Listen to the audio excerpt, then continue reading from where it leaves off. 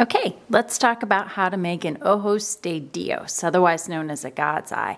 I love having the kids work on this when they are my early finishers as weavers because it's an easy project for them to get.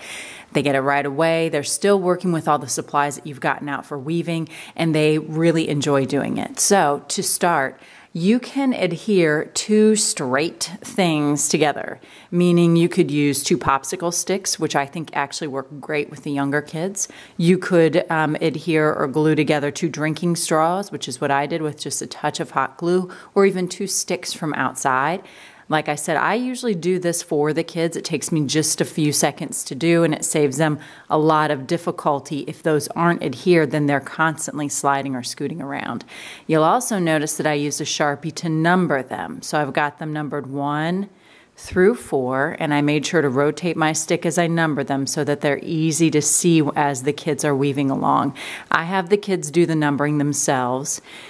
I think they can handle that. So once they've got their stick, it's numbered, and a strand of yarn will usually meet on the floor, and on the document cam, I'll show them what to do. If you don't have a document cam, then consider using two really big sticks, as I feel like having something really large, it's much easier for them to see than for them trying to squint and see you doing something on a small scale.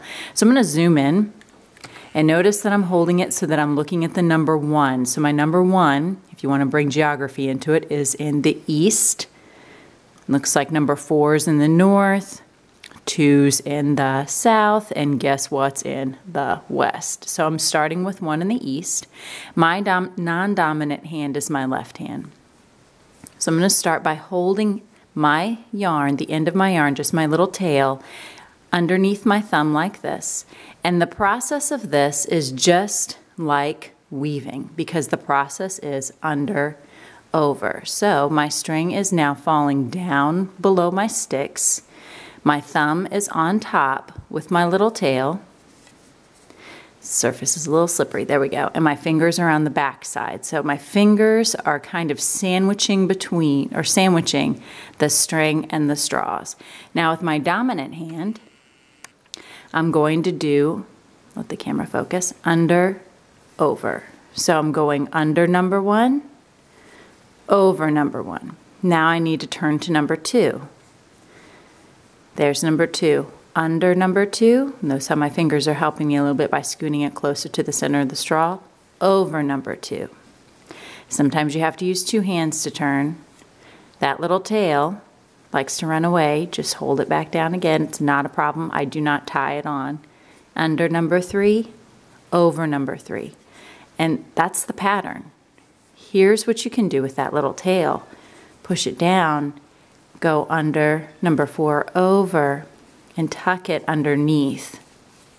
And that'll pretty much hold it in place. You really don't have to worry about that tail. And now I'm just going to continue that process. That's it. That's all there is to weaving an Ojos de Dios. Under, over, rotate, under, over. Now some kids as they go along, they'll want to do this. They'll want to go over, under. Do you see how that's different? You need to stress to them that that's not correct, that they always want to continue that pattern of under, over. Once they become more advanced, or maybe they've completed their first Ojos de Dios, then they can experiment with doing some over, under, or switching back and forth because it actually creates really cool design elements in the weaving if you know what you're doing and if you have a plan for it. If you're just randomly going over and under and then switching it, then it just ends up looking like you don't know what you're doing. So to start with this weaving, I always tell them our process is under, over. Here's how they'll know if they're doing it correctly. They should always be weaving on the side with their number, never the opposite side. So if they don't see their numbers anymore, they're on the wrong side. Also, the back of their weaving, which is the side they should be looking at the whole time, will look like this. Their yarn will be wrapped around each straw so that each straw is really prominent in their weaving. On the opposite side, however, which will ultimately be the front, there should be a diamond, and the diamond will continue to grow. So when they hang it, they'll actually be looking at what we've been calling the back, the side without the numbers.